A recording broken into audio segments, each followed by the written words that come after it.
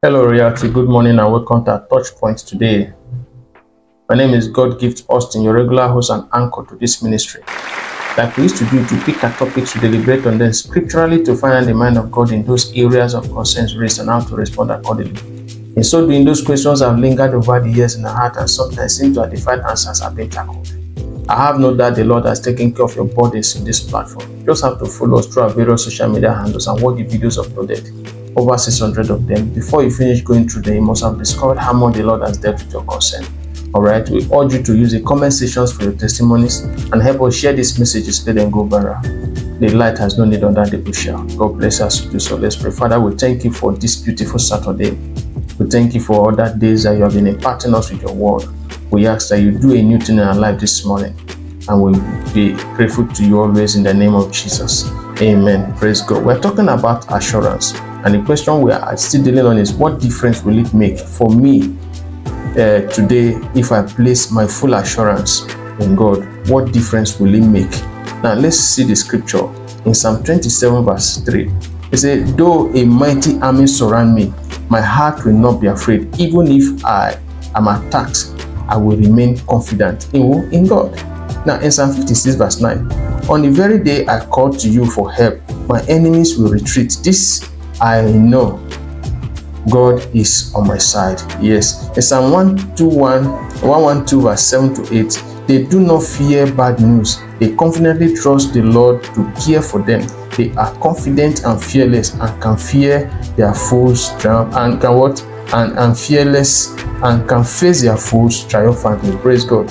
In Daniel chapter 3 verse 16 to 17, Shadrach, Meshach and Abednego replied, "O Nebuchadnezzar, we do not need to defend ourselves before you." Of course, if we are thrown into the blazing furnace, the God whom we serve is able to save us.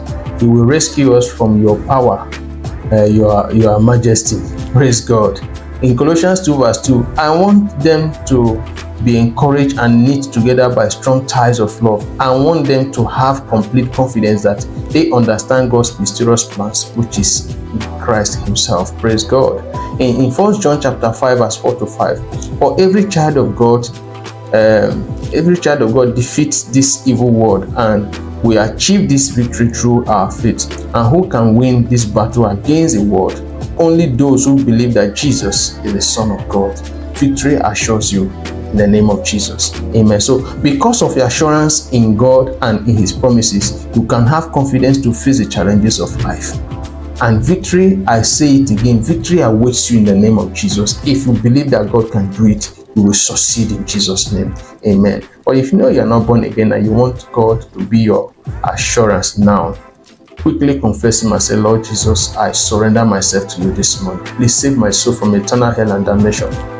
Write my name in the book of life and delete it from the book of death.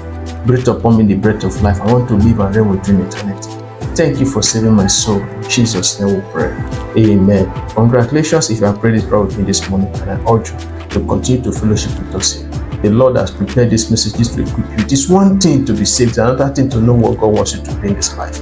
And I know that in this platform, you will achieve that over time. You will see how much the Lord cares for you. God bless you, and God grant you a beautiful weekend.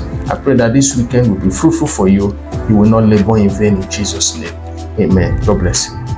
Thank you.